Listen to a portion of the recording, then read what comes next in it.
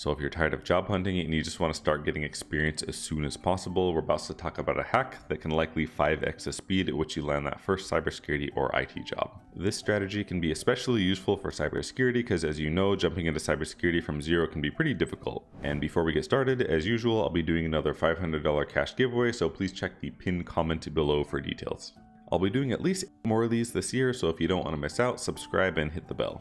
Getting right into the content, this comment is from a video where I was interviewing one of the students in my cybersecurity course. The student went through the course, increased their personal stats, expanded the job hunt region in which they were looking for jobs, and very quickly found a job in just a few weeks, 3 hours away, almost doubling their salary. So basically, as anticlimactic as it might be, the S-tier strategy is to expand the geographic region in which you're willing to work, at least for your first job. The idea behind this is not that you're going to start a new life somewhere else or anything like this, rather you just want to find a job as soon as possible and start getting that experience as soon as you possibly can. Once you get that nice new job and start getting experience, all you have to do is update your resume, LinkedIn portfolio, etc., and then you can casually start looking for jobs back in your hometown or literally anywhere else you want with a much stronger resume. I know a lot of people are going to immediately write this off because moving is like kind of a huge pain in the ass and it costs money and all of those things, but I've actually done this a couple times in my life and the economics behind it can actually be really solid. So before we get too deep into the numbers, if you think about it, it intuitively makes sense, right? If you increase the rate at which you apply to jobs and you increase the geographic region in which you're willing to work, you're likely going to find a job sooner than you would otherwise. This is especially the case if you're choosing to apply to regions that are not necessarily tech hubs, but a few tech jobs just so happen to be there. There's a lot of areas in the United States that has the occasional need for tech talent, but those are places where tech talent doesn't want to live, if that makes sense.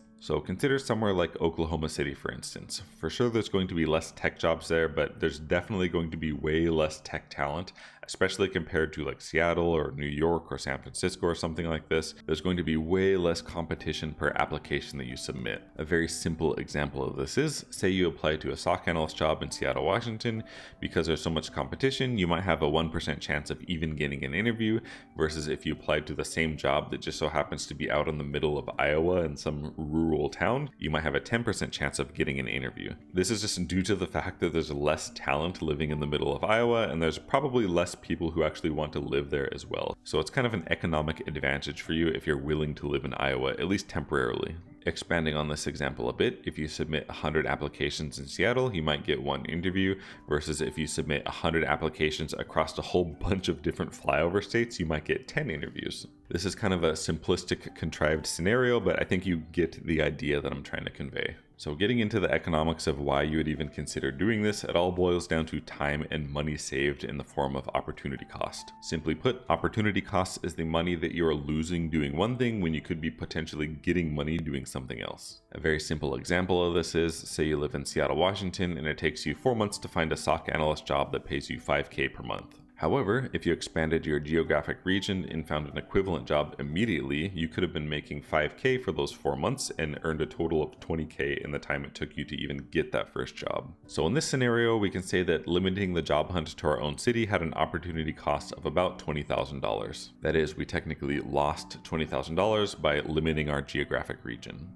Even if we spent a massive $10,000 on rent and relocation, we still come out ahead by quite a bit. Not to mention, we now have 4 months worth of new experience, and if we wanted to, we could just start applying for jobs back in our hometown with a stronger resume, and we could just like potentially start working back in the hometown after 4 months, just making more money, right? Obviously, every scenario is not going to work out exactly like this. You just have to look at your scenario and just make sure it makes economic sense. In addition to those economic and monetary benefits, there's a lot of other benefits you can have as well. They're just like kind of hard to measure. If you're living and working in a new city that you wouldn't normally be in, of course you're going to meet people that you wouldn't have normally met. You're going to have experiences that you wouldn't have normally had, and it will just kind of help round you out as an individual. It's just kind of hard to measure those things on paper. I've personally taken advantage of this strategy twice. The first time I really wanted to get a security clearance, and it's hard to get those. You have to either join the military or find someone that will sponsor it for you. But I actually ended up finding a job out in Japan that would sponsor me for a clearance. So I just moved from Seattle to Japan and I got my security clearance.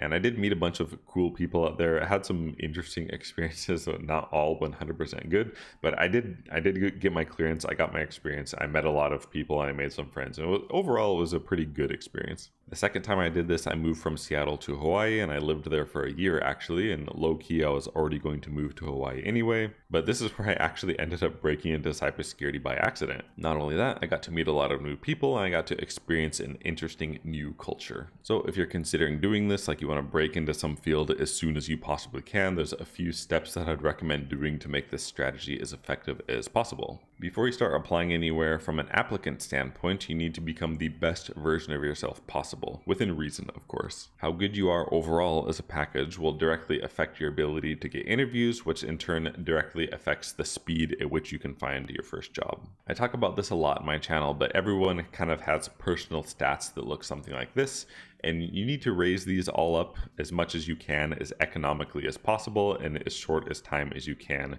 to kind of like make your application process as efficient as it can possibly be. Of course, you can do a lot of different things to kind of raise these stats up for free using my channel and the rest of the internet for that matter. But I also teach an entry-level IT course and a mid-level cybersecurity course that have both had a lot of success that kind of raise these stats up as fast as possible, so feel free to check those out as well. And then the second thing you need to worry about, you just need enough money to make the move and sustain yourself temporarily while you start working.